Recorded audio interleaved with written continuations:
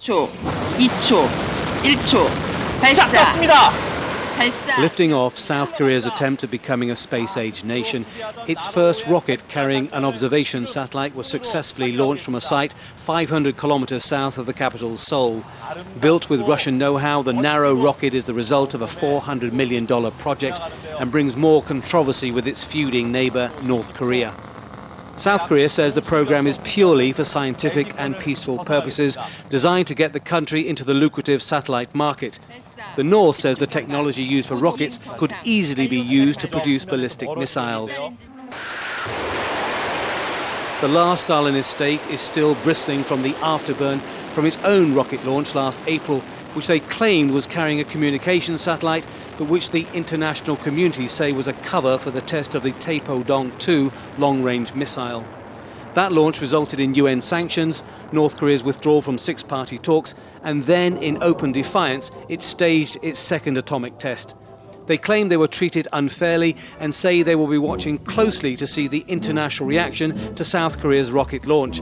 There have even been suggestions of a military strike on the south.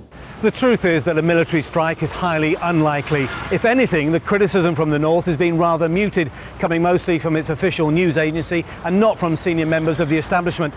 And there are factors which suggest that relations with the West are actually improving.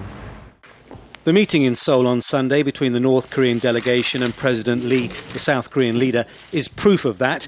It was the first high-level meeting between the two countries in 2 years. The slight thawing in the hardline stance started when former US President Bill Clinton went to Pyongyang to secure the release of 2 American citizens, a clear signal, say observers, that North Korea wants better relations.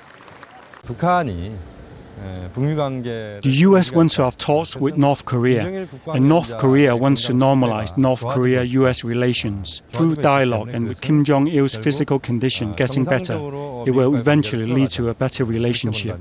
So signs are good. Kim Jong-il, the North Korean leader, is thought to have suffered a stroke a year ago, and his improving health is seen as important to better relations.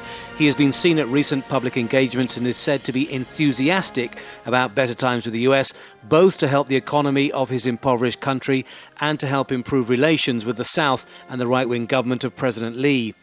To underline that, the North has announced the ending of its self-imposed blockade and the resumption of reunions of divided families split between North and South, which was suspended in 2007. With the launch of the Naro rocket, South Korea underlines its place as a modern progressive country. It's light years away from where the North is today. Maybe there is now a change of heart and a willingness to engage with the outside world, but with its history of brinkmanship and defiance, nothing is ever certain with North Korea. Tony Birtley, Al Jazeera, Seoul.